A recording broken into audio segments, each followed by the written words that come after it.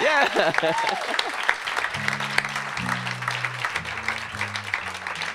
That was impressive. Yeah, they get smaller and smaller, tinier every time, huh? Hope it sounds good. Yeah, how does this thing sound out there? I mean, it's kind of impressive, right? So we get into I'm Not Over. You want to do that one? Or last night? You want to do a drinking song before we do another drinking song? How do you guys feel? What do you guys feel like? One more or two more? One more or two more. What we got? Want to go two? Yeah, come on. Let's get rowdy in here, huh? It would be so rude if you said one. That's it. We're done.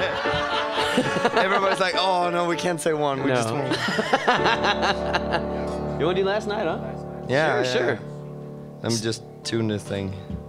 The funny thing about this song was we actually thought this was probably going to be a single at some point, and it never quite made it. But the stories behind the song, one of the worst things we did was we started kind of going into the details of what the song was about one night, and we didn't realize that there was a bunch of kids in the audience, like very young kids, and we started getting into falling in love kind of in the wrong way, which is where the song is coming from. We learned how to, re-detail what the song is about, but you guys that know will understand where we're coming from with this, and it might be kind of funny once we get into this soon.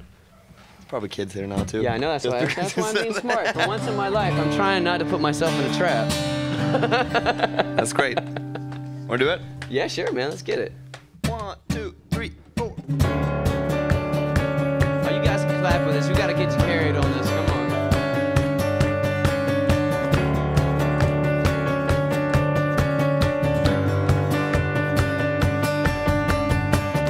Did you come up to me so your night would be cheaper?